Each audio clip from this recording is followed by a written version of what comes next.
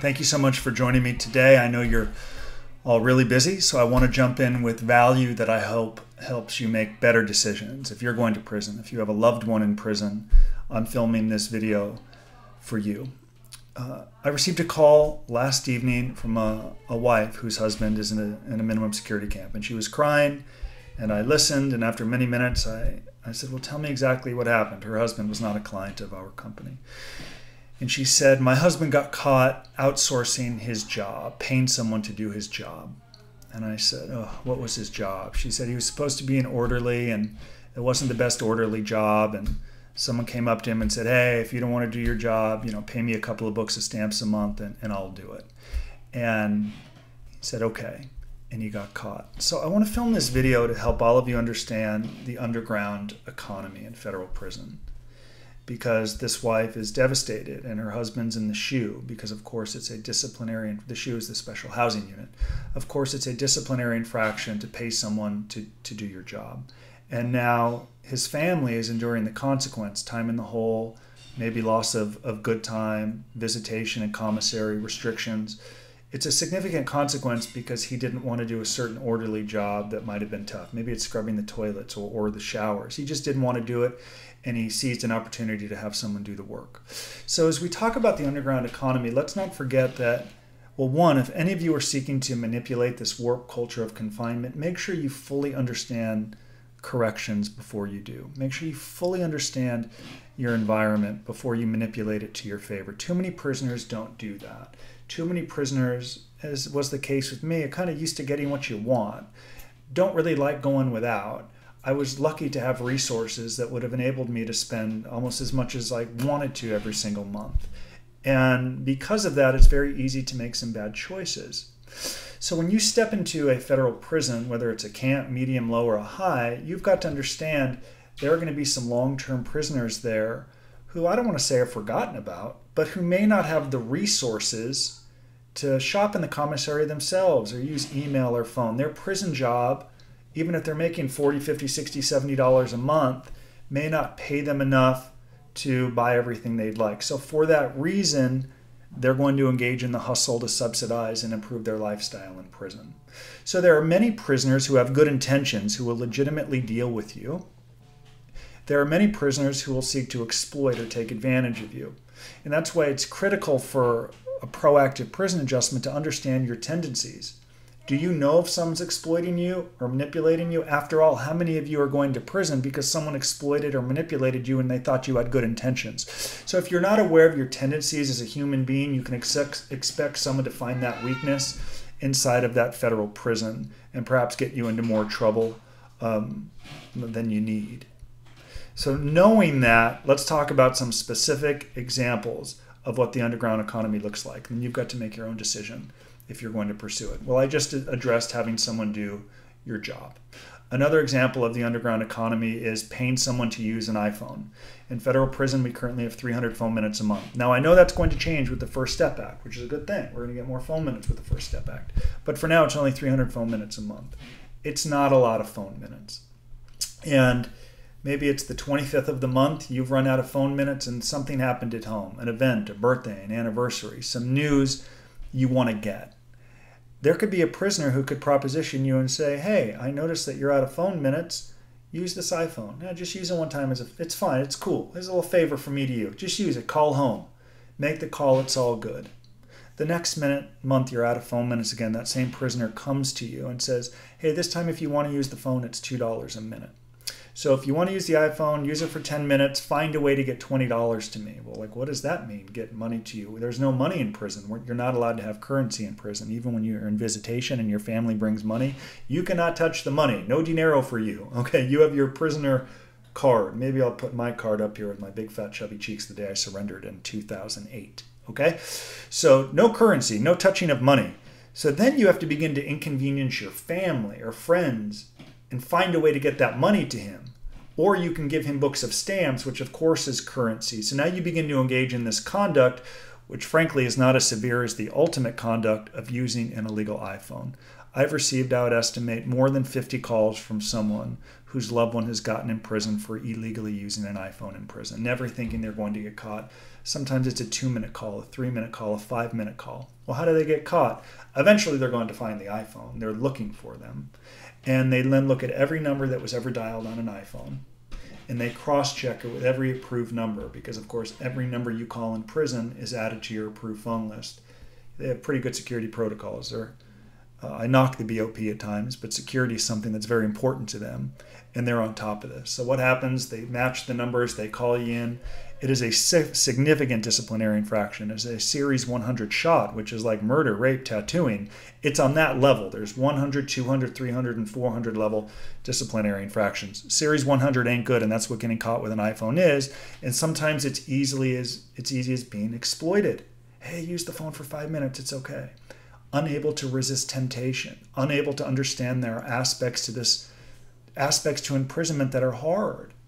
Aspects of this experience that are supposed to be tough and uncomfortable. The question is, do you have the temptation? Can you resist temptation? Do you have the ability to say no? Do you have the discipline, which I would argue is delaying gratification? Knowing if your highest value is family and your children and getting out of there as quickly as you can, it's going to require you to make some tough choices. As much as you may want to call home and say, son, great job. Did you get 3 hits today? I miss you. I love you. I can't wait to see you. We're going to visit on Friday. I know it. I get it. But you've got to understand everything you think, say, and do, how that impacts not just your life, but the people that love and support you. I'm sorry I'm talking so quickly, but I'm passionate about this, and I'm tired of getting calls from people who their loved one made one bad choice and it derails all the progress they've made. Another example of the disciplinary infraction, admittedly something that I engaged in, and I don't want to be a hypocrite. I don't want to be a walking contradiction. I engaged in the prison hustle. I didn't get caught. In retrospect, I should have done it less. I did not need to do it to the degree that I did. So you've got to make your own choices. I did it, but I thought I fully understood the culture of confinement before I did. But in retrospect, I didn't need to do it to the degree that I did or do it at all. So another example of the underground economy. You have $360 a month you can spend in federal prison. And many prisoners won't spend the allotted $360. Maybe they'll spend $200 a month. So knowing that many of these prisoners are looking for opportunities to make money in prison, they will come to you, and they're going to notice if you have resources. They're going to know if when you shop in the commissary, you're leaving there with bags and bags of stuff. Okay, they're going to know. They're going to know if you're exercising your ass off and you don't love eating in the chow hall. People are watching. They're studying. They may not talk to you, but they know how you've adjusted. They know if you talk to guards. They know the type of people you're associating with. They probably study the cars that come into the parking lot who visit you to get an idea if you have resources. Many of these minimum security camps are very small.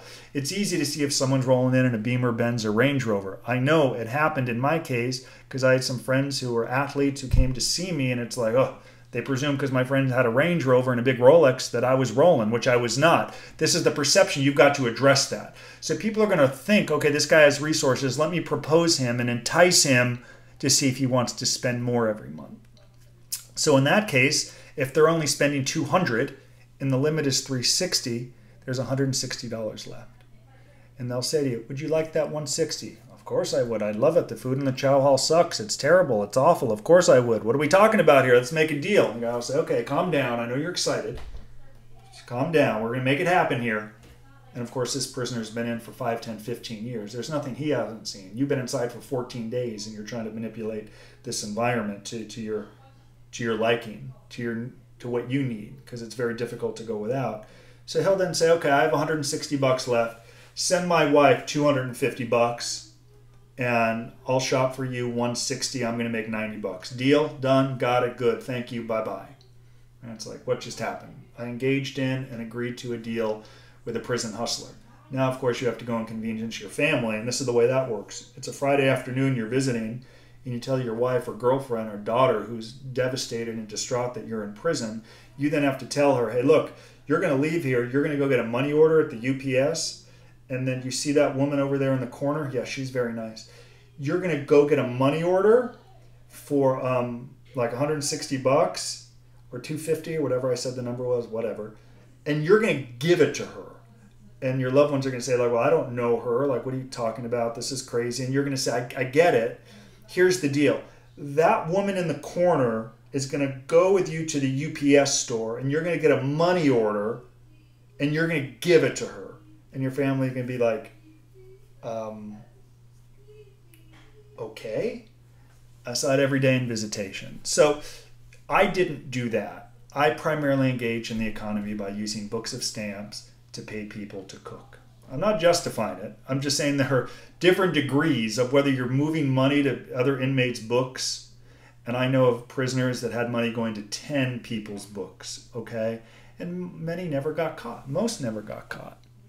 In my case, it was using a book of stamps which did not go against my commissary limit to have somebody cook. But I always did my job. Now, I will say there are some things that the institution may not allow, but they kind of turn the other way from. For example, they know that some prisoners have no money coming in. They know that a prisoner serving 10 years can't afford to shop in the commissary with what they earn with their prison job.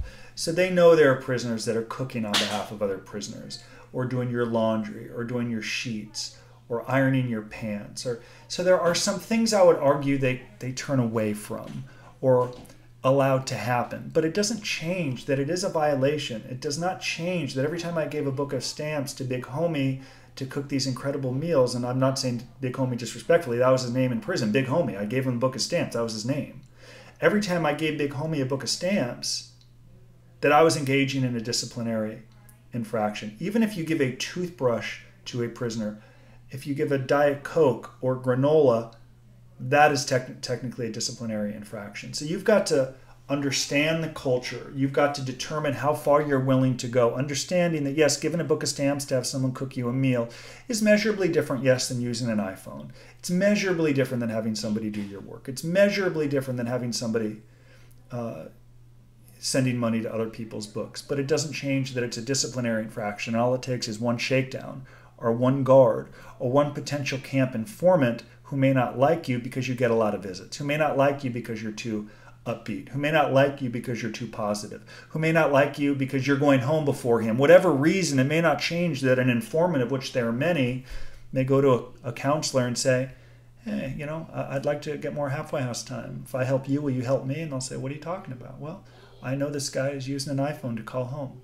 I know this guy's paying people to increase his spending in the commissary. Do you have interest? And just like that, it's blown up, and that's why I get a lot of calls from people who watch our videos and say, wow, what can we do to unwind this mess? So that's why I filmed this video today, to help all of you understand the underground economy, the pros and cons of every choice you make, and I'll close with essentially how I opened. If you've been exploited before, expect to be exploited again in prison unless you're aware of that tendency and you develop a resistance to give in to temptation and you actually master discipline. And lastly, be authentic. Make sure your values are absolute. In other words, if you say your family is your highest value, do not make any decisions on the inside that don't align with your stated value, that contradict your stated value. And if you can do that, you will actually emerge better and stronger than when you went in. You will actually get more time in the halfway house, I believe, because administrators who may not speak to you will notice that you've adjusted properly. So if your end goal is get out of there as quickly as possible, you need to be obsessed with the choices you make on a daily basis and understanding how the underground economy can derail a prison term, as it did this wife's family. I am going to help them where I would manage this administrative remedy process, which I should probably talk about in another video, but I'm rambling. I'm going to wrap it up. Be careful about the underground economy. Move forward wisely. And that's all I have for today. Thank you so much. Bye-bye.